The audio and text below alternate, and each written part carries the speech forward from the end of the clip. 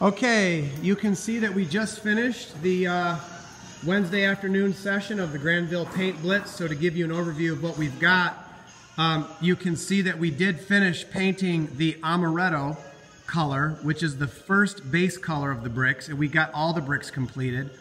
And in addition, we were able to get the base coat color of all the coins on each side. What we were not able to fully complete is the second color of the bricks, which is the chocolate souffle. Now, you'll notice here on the seam, the vertical seam going right up there, we did get the chocolate souffle on all the bricks that cover over the match lines.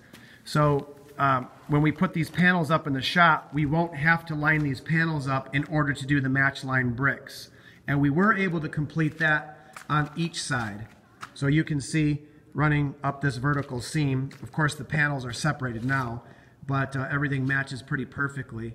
And so I'm very glad because this means that now painting the rest of this project in the creative kitchen, we won't need to be as concentrated on match lines because for the most part that's done.